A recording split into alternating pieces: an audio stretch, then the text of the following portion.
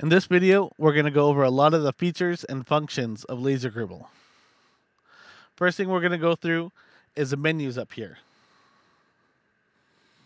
Okay.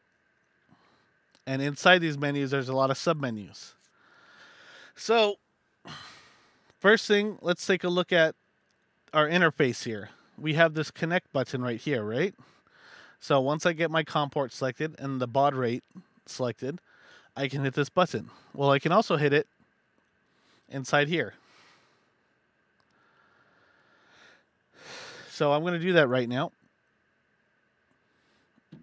Okay, it's connected. It's in an alarm state. Mine starts up in an alarm because it needs a homing cycle. So I've got a few of these buttons now open. The reset, the homing cycle, and the unlock. Okay, yours might not have a homing cycle. Most of the lower cost eBay, Amazon, Banggood, AliExpress machines don't have a homing cycle. Like, you can add a homing cycle, but they don't come with it. So let's look at this again. Reset, homing, unlock. So I go into this menu, reset, homing, unlock. So these three are available here also. Okay. Currently, my machine is locked. Okay.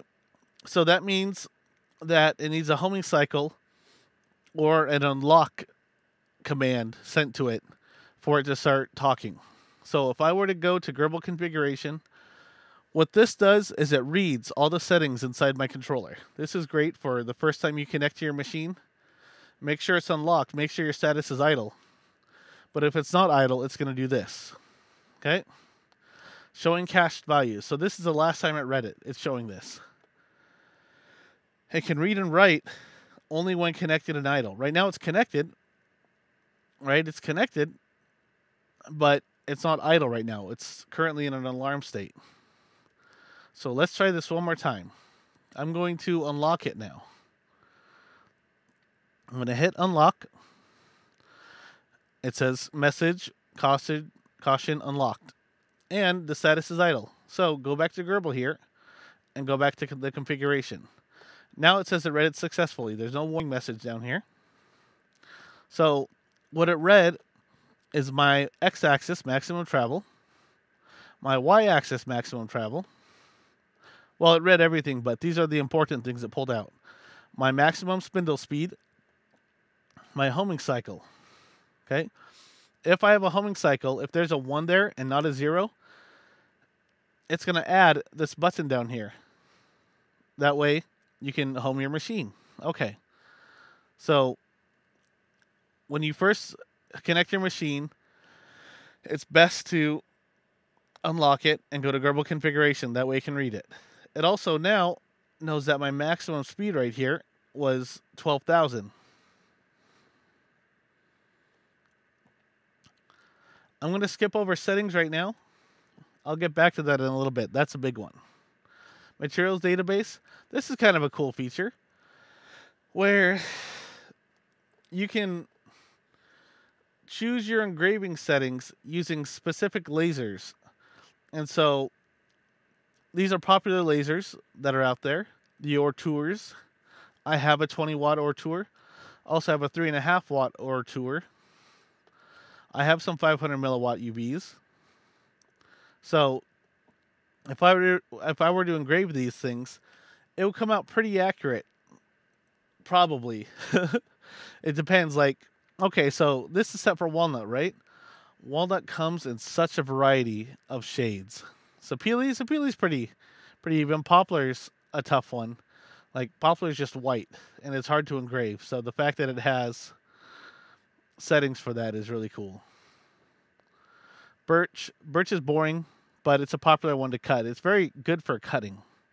Anyways, so it's cool that it has these settings. I can show you how to load these in your cut a little later. Probably in another video I'll show you how to use these, but it's really cool that it has these settings built in. Okay. So that's how to check out your database. We're going to get back to settings later. Right now we're going to go to the file. Okay. So under here, this is how I open files. I can also hit this check mark right here. right? If I hit this check mark, it's the same thing. Hit cancel, go to file, open. I'm going to open up, sure, the little plaque that's currently on the moon right now. Okay. And I can do all my settings, hit next. Now I can go to my material database and choose one if I wanted. Anyways, do all my settings, bring it in here. Okay. So I brought it in. Wait, I need to change my settings. Well, that's easy because I can go File, reload the last file. Okay. And now instead of me having to navigate to that file again, it just brings that file right back up. And now I can say, well, I actually wanted to do it vertical engraving. Hit next and hit create. And now instead of going left and right, it's going to go up and down. Okay. Well, I actually have a few things I want to do on here. So I know this is 29.4 millimeters wide, right? So what I'm going to do is I'm going to go File, Append File. So what this does is it adds another file on top of this. So I want, sure, I'll do Bewitched right next to it. Also do it vertical.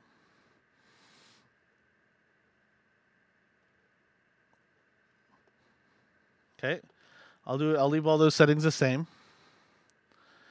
And I'll leave all that the same, sure. Oh, except for my offset. So what I'm going to have this is 40 millimeters to the right. So now when I create this, the start of this is going to be at 40 millimeters to the right. So you can see where it starts there at 40 millimeters. So that's what a append file does. So I can open a file. I can also add things on top of it. So now I can do multiple pictures on the same thing and then take it to my table saw and cut them out. That might be nice for like leaving it for 10 hours to engrave. Going to do something, coming back, cutting out all your pieces. Anyways, I can also save. So I don't need to use LaserGRBL to stream my data. I can use a lot of controllers to stream my data, but I can save this G-code if I want.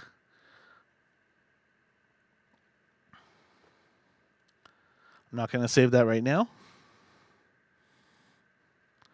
And then there's some advanced options where even though you just opened it, maybe you do multiple passes typically. Well, you can also do that in here. So that way it'll double the amount of G-code in there, basically. Okay, you can also, when you're saving it, you can save the header and footer. And I'll go over that in just a little bit. Okay. So once I got my program set up, I can either hit play here or I can go File, Send to the machine. Okay. Now, if my machine messed up for some reason and I know exactly where it messed up, I can continue it from that line. So I can go to File, Send from Position, and whichever G-code line. So right now, if you look in the lower left here, there's 72,318 lines to this program. If I know that it messed up on line, let's say 30,000, I can type in 30,000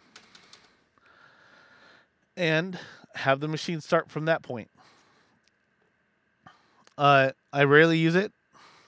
If I mess up, I just grab a whole new sheet of wood because I've rarely had success. I guess if I've used this on milling machines, I've done that before. Anyway, so that's File. Colors. This is one of the things I requested years ago. So what happened is I had a class here where this was the default look of it. Now, everybody built their laser, and then, okay, everybody put on glasses and let's load up a file. So they loaded up a file, and they said, hey, I can't see it. And that's because they were all wearing red glasses. When you wear red glasses, you can't really see red lines. It just looks blank in here. So I asked the creator if he could add this, and about 4 days later, he released a new version with 4 of these. I don't remember which 4, but I do know he added red laser on top of it. So now it's blue. So with your red glasses, to protect from the blue light, you can easily see these colors. So I was very grateful for that. And that's what this menu does. It just changes the color interface.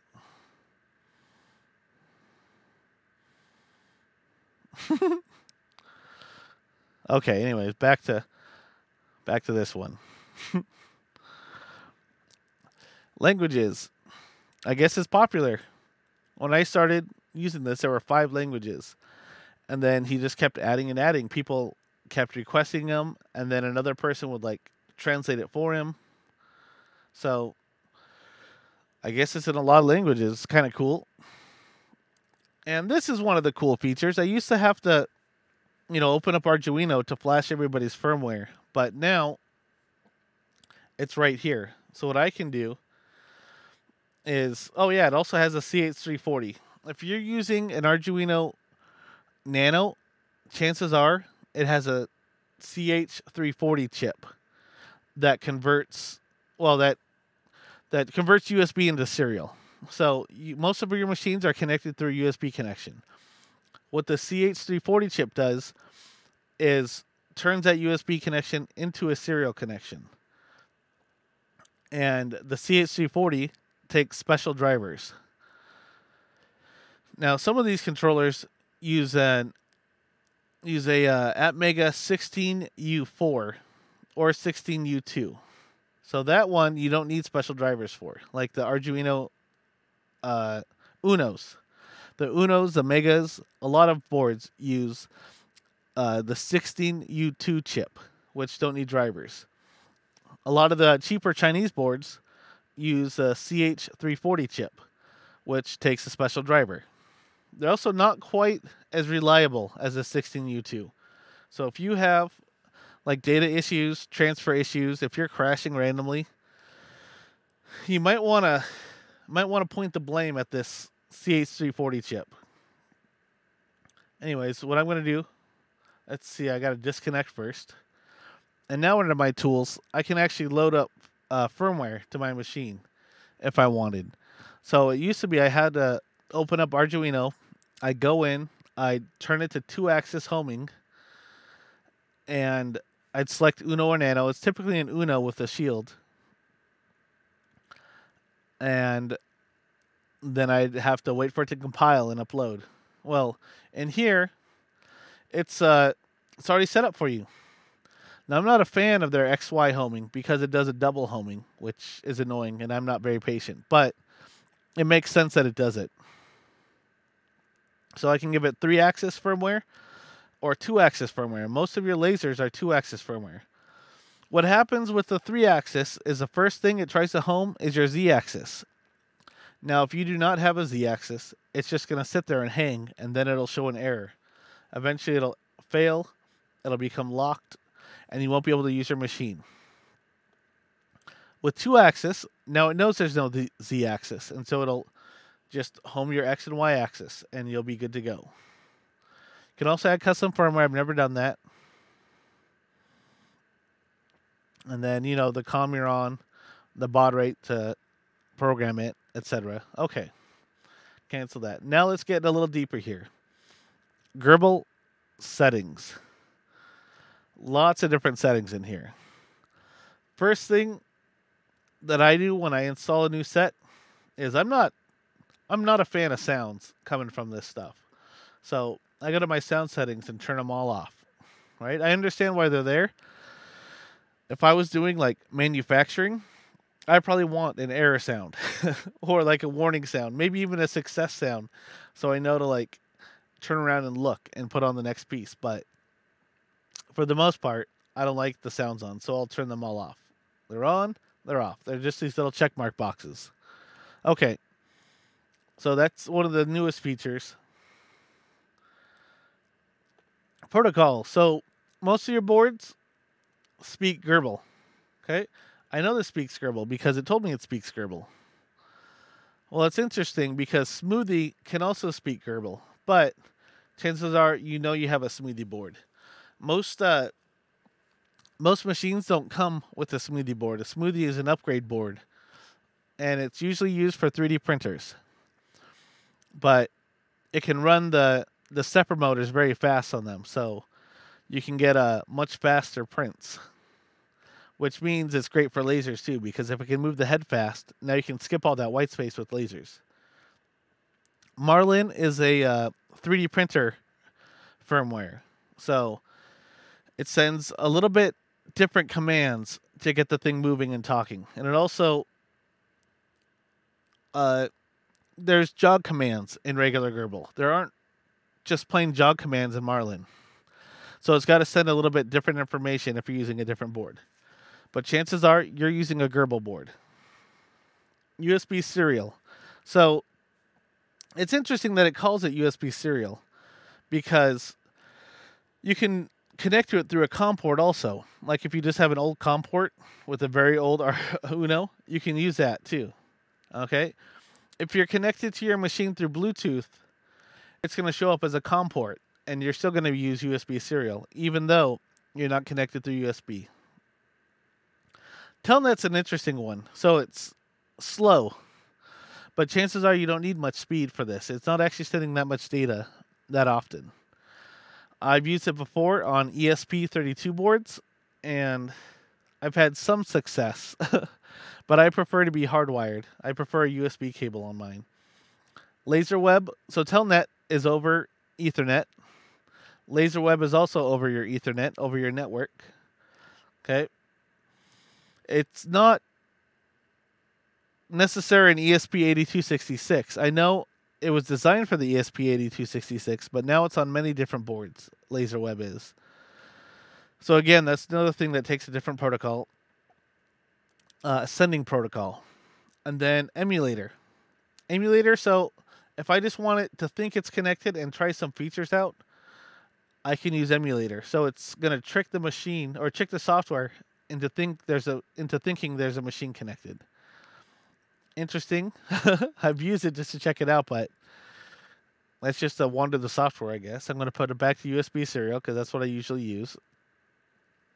Streaming mode. So if you're having lots of errors, if you have a weird board, a weird setup, well, we'll keep buffered on there. But if I do synchronous, that's what I had to do when I was using Telnet, is I had to do synchronous. So that means it sends one command, it tells it to move somewhere, and once that's executed, it'll put a green check mark that it's executed, and then it will send the next command. It doesn't actually use the internal buffer. So it sends one command at a time, waits for it to complete, then sends the next command. It's a very slow process. Buffered keeps track of the internal buffer of the Arduino, so it tries to keep a lot of commands in there. So instead of having to slow down at the last command and wait to see what's coming up next, it can see, oh, you're actually still going the same direction. I don't need to slow down. I can just turn the laser on and off and keep going. So it can go a lot faster. And then if it detects an error, it resends the last command. I've never used this one, but it's interesting that it has it. Okay, keep it on buffered because that's what they typically use.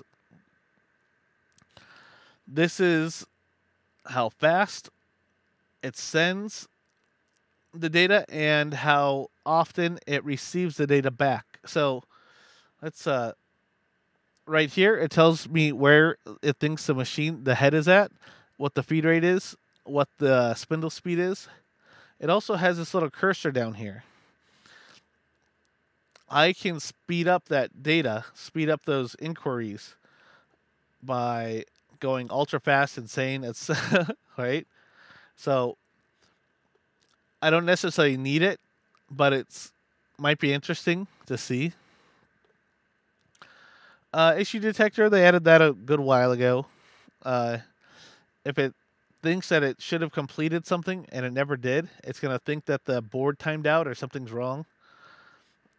And it'll show you an error. Kind of cool. It's better than just sitting and staring at a screen doing nothing. It figures out there's an issue. Okay, soft reset. Once you hook up LaserGRBL, once you hit this connect button, first thing it does is send a reset. Not always necessary, but it's nice to start at 0, right? It's nice to start with a blank canvas. So it makes sense here.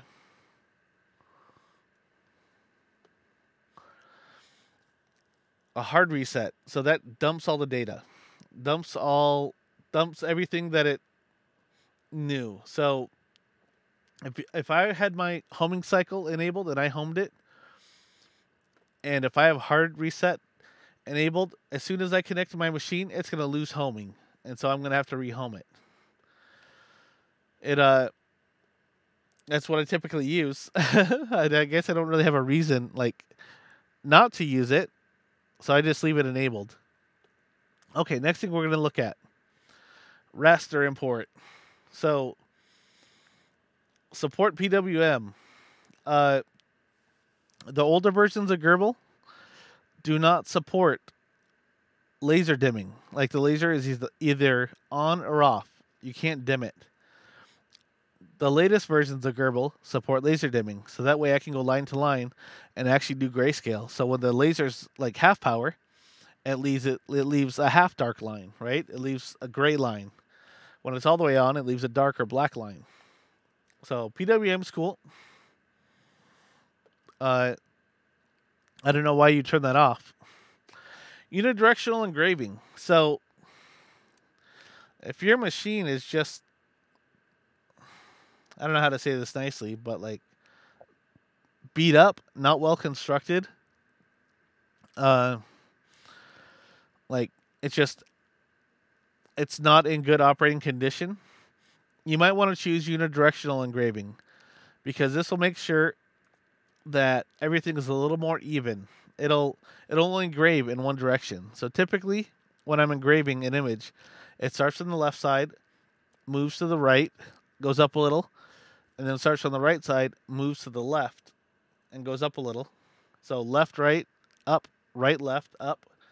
Unidirectional, that means it goes from the left side to the right side, and then it jumps over and up back to the left side, and then starts engraving to the right. So a lot slower, but if your head's loose, if anything's loose on your machine, it's going to clean it right up. It's a great way to see if your machine's loose too, because if you can't get good like quality engravings and then you get them with unidirectional, there's something that needs to be tightened on your machine. Okay.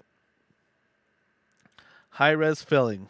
So I don't go over 12 lines per millimeter. It can take up a lot of memory. I mean, even this little, here's 30 millimeters high by 70 millimeters wide. This program here is already 72,000 lines of code. Okay. I've done 2 foot by 4 foot engravings before, and that takes about 20 minutes to actually turn into code. If I were to enable high res filling, so right now this is 10 lines per millimeter. If it was 20 lines per millimeter, this would quadruple, because not only is it double the amount of data up and down, it's double the amount of data left and right. So this would be what, 72, 144, 288, 288,000 lines instead of 72,000. So a lot more data. And then if you go above 20 lines per millimeter, that's even more. So it's going to take up a lot more memory. And I haven't seen a practical use for this. Okay. So one of my favorite things, I've used Lightburn a lot. I prefer LaserGRBL for images because of the way it uses G0. G0 means move to a certain point as fast as you can. Okay, so let's look at this image here. So as it's engraving the bottom of this, it's just going to go back and forth with that laser on. Okay, it's going to keep going. Let's say it's done with this signature down here. Well, now it's engraving this point, and then it's got all this white space to skip. And now it's going to engrave this point.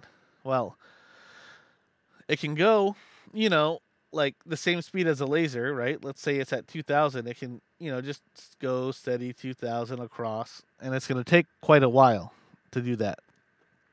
Or we can use G0 fast skip, which means it's going to move from this point right here to this point as fast as it can and then start it lasering again.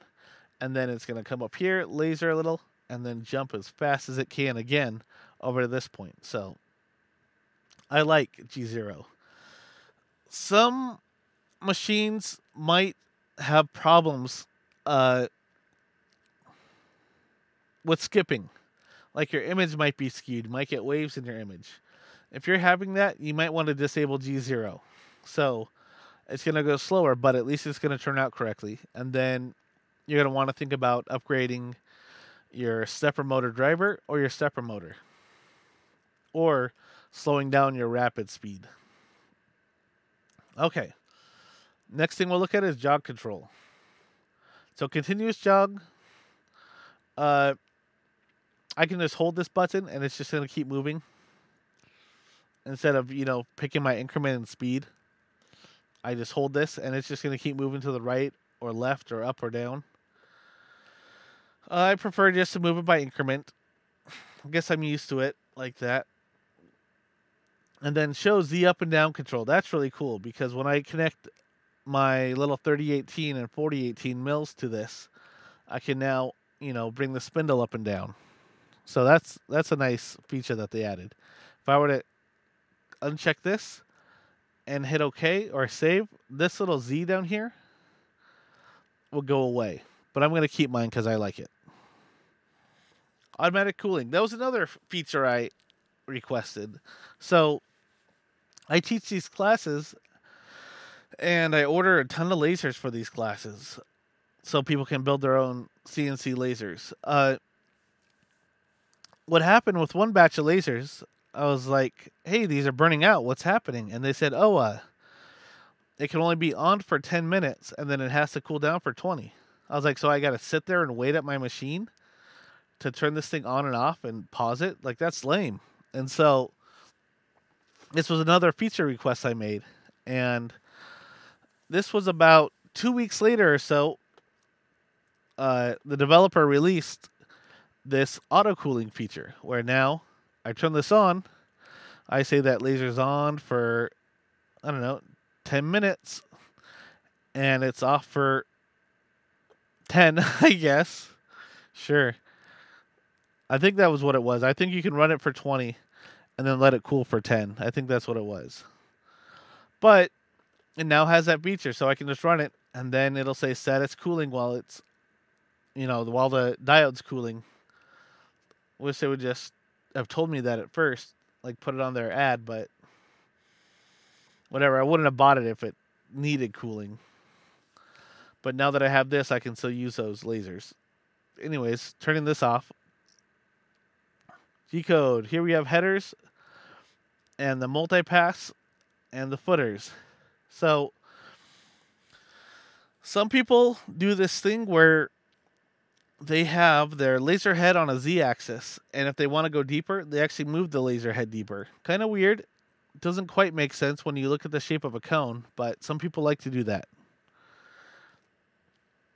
So you can, every time it does a multiple pass, it can bring the Z down a little bit. So this is increment mode instead of, absolute mode. Brings the Z down, puts it back in absolute mode. Okay, absolute coordinates, I guess. Instead of incremental coordinates. I will explain that in another video, what the difference is. And then once it's done, you can have it go back to the 0 point. You can also have it do things like M9. That turns the coolant off. If you have like an air cool, so my header might turn the coolant on, right? So I can use an M8. And now my coolant's on. Maybe it's an air assist to get rid of the debris. Maybe it's water for my milling machine. But the M8 turns it on. M9 turns it off. Okay, I'm going to get rid of those. I don't want to save that on there. And then again, we're back to sound settings. So those are all the features and functions in here. I guess there's this, the last little one, help. So you can check out your session log. If you're having a lot of issues and you're gonna report the issue, you might want to open a session log, run the thing, and just send this whole thing to the developer, and they can check this out.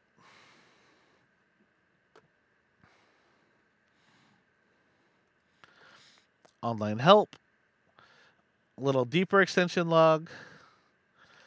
Open up the Facebook page where everybody talks about this stuff. Donate. If you use this software a lot and are making money off it, I really do hope you give back a little bit at least, because it is free. Like, the guy doesn't make money. It's just one guy. He's over in Italy. He does this in his free time, but he supports it very well. Like, I'm really happy with it, and he constantly adds features and functions and fixes things. So definitely, if you have the means, donate. If you don't have the means, don't even worry about it. And then there's auto update. Every time it boots up, it'll tell me if there's new. If there's a new version, I usually ignore it. I don't do minor changes. I don't do pre-release. Sometimes I'll wander the website and look at the pre-release and see what features they add. Anyways, okay, so that's everything. So went over all these pieces here.